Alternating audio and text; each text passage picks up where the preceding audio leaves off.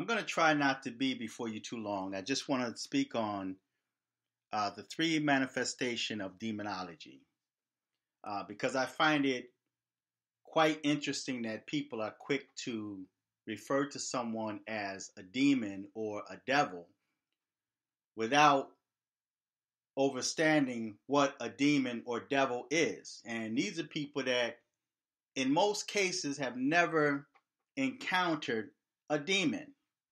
They've never encountered a devil, or they really don't have the discernment to be able to judge correctly between demon activity and that person's own ill desires.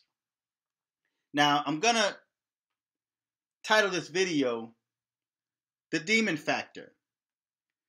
Now, but before I get started, I just want to thank all of my subscribers across my different platforms. I want to thank the new subscribers I have on my Fearless J 1111 channel. It's interesting because YouTube just put a feature on there in the comment section where you're able to tell who subscribed to you and how long they've been subscribed.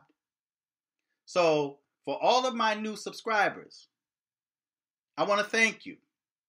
Whether we always agree or not, I thank you for following me. I thank you for subscribing to me. And I thank you for your feedbacks.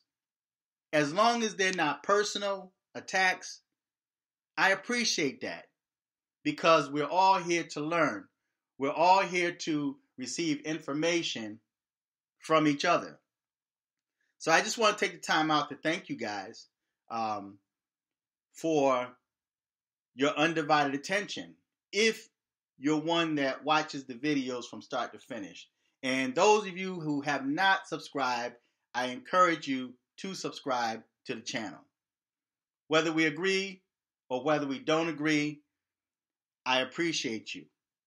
Also, on Periscope, if you have Periscope, I encourage you to follow me on Periscope because that's when I do live videos. I did a couple, but I'm going to start doing more live videos on Periscope, and I'm hoping that you would follow me on Periscope. So, but to get back to the topic, a factor. Now, when you look up factor, it's a circumstance, a fact, or influence that contributes to a result or outcome. But similar words that describe what a factor is would be element, component, ingredient, strand, and constituent. So when you talk about a demonic factor, I look at demon factors as something that has demon energy to it. And there's not too many times you would ever hear me refer to anyone as a demon unless I detect some type of demonic activities. I don't usually tell people to their face up front because that is quite offensive. And I don't think a lot of people really understand how offensive that is for you to refer to someone as a demon when in reality, they're not a demon. See, even Yeshua himself was referred to as a devil. They called him the Prince of Beelzebub. But he wasn't. So, and you have to also be careful too, because when you call something that's holy or something that's of the Most High a demon or devilish, that is blasphemy because now you're referring to the Holy Spirit of Yah, although you may not understand it. You refer to the Holy Spirit of Yah as something that's evil, that's something as demonic or devilish. But I want to show you three manifestations of demonology or three forms of demonology in the Bible. Because you refer to someone as a devil, don't necessarily mean that they are possessed with a devil or that they are actually a demon. Because if you think back in the Bible, Jesus referred to the scribes and Pharisees as devils, but they were human beings. But I'm going to read from the book of John, the 8th chapter, the 44th and the 45th verse. And it reads as follows. Ye are of your father, the devil, and the lust of your father ye will do. Now, not only he's saying that they are of the devil, and that the devil is their father, he's telling them the traits of demonic activity that they themselves manifest. He said, ye are of your father the devil, and the lust of your father ye will do. He was a murderer from the beginning, and abode not in the truth, because there is no truth in him. When he speaketh a lie, he speaketh of his own, for he is a liar and the father of it. So he just didn't tell them that you're a devil, but he told them why he felt that they were of their father, the devil. And then in the 45th verse it says, and because I tell you the truth, ye believe me not. So those that are of their father, the devil, they're not going to believe or accept the truth. They're going to reject it. And in most cases, in this day and time, they will begin to attack you personally. Now, here's another aspect of demonology. And this is taken from Matthew's, the 4th chapter, reading the 3rd verse. And it reads as follows. And when the tempter came to him, he said, if thou be the Son of God, command that these stones be made of bread. Now, this verse is taken from the scripture where Jesus was being tempted by the devil after he had fasted 40 days and 40 nights, and he was weak. He was weak in the body, but strong in spirit. So the Bible started out saying when the tempter came to him. So he's actually dealing directly with demonic energy, because there was no individual, no human person that was on the scene that said these things to him. These are things that in modern day times they were saying that he hallucinated because he fasted 40 days and 40 nights. So 40 days and 40 nights, his body was depleted of natural energy, food, or water.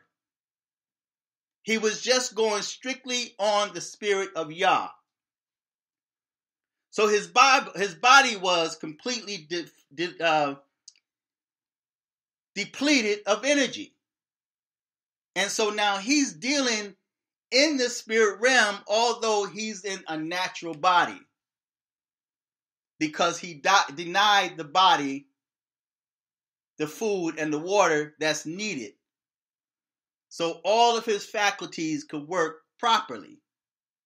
So now he's operating on spirit energy only. So he's now wrestling with spirit energy. He's dealing with the devil in spirit form.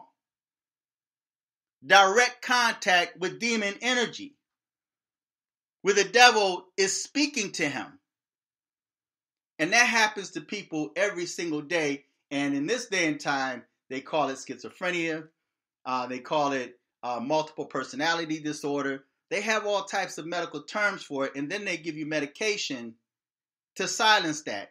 That would shut your body down so that you really have no defense against it. So you're in a sense trapped in hell. Your body becomes hell on earth because the medication puts you in a state where you're not able to defend yourself, where all of your defenses are now down. And the demon energy now basically has a field day with you inside your body, inside your mind. So in today's term, it's referred to as schizophrenia. It's referred to as multiple personality disorder. And when you take those medications, those drugs, it puts you in a state of demonic prison. The last verse I want to read is taken from the book of Mark, the 5th chapter, reading the 9th verse. And I'm going to close on this. And it reads as follows. And he asked him, what is thy name? And he answered, saying, my name is Legion, for we are many. Now, he was referring to the man that was in the graveyard, that was crying, that was cutting himself with stone. He was possessed with multiple demons. He's the one that Jesus cast the demons, was able to tell the demons to go, and they ran down a steep hill into the water and drowned. This was a legion of demons that he was dealing with that actually occupied the body of a man. And usually when people are demonically possessed like that, they have supernatural strength and also ability. Now that may sound good to some people, but it's really not. It's really a curse. You're being damaged from within. But the demons that were occupying this human being on earth was able to speak back to Jesus through that man's mouth and was able to identify themselves. And that goes back to what I mentioned about multiple personality disorders or schizophrenia or bipolarism, as they call it in this day and time. So this spirit was able to speak back to him from this man's body and say, to be able to identify themselves. And it says, my name is Legion. I guess this is the chief demon, the leadership demon, because he was speaking for the rest of them. He says, my name is Legion, for we are many. So he spoke of himself, he identified himself, and then he spoke on the other demons. Other demons weren't really even identified. But he says, my name is Legion, but we're many. I'm not here by myself. And the Bible told him, after the man begged, he went into the pigs. Well, actually ran into the pigs, and the pigs ran down a steep hill into the water and drowned. All right?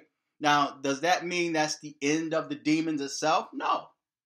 The demons still exist because the demons are spirit form. All right? So when we talk about demon factor, I'm not always quick to refer to someone as a demon unless I detect demon energy within them. And again, most people that you hear that's always talking about demons and how they had demon dreams and demon this have never really experienced one. In many cases, it's all just a figment of their own imagination. So I'm going to end it right here, and maybe I'll make another video going into more depths on this. So feedback, tell me what you think. Until next time. It's tight, but it's right.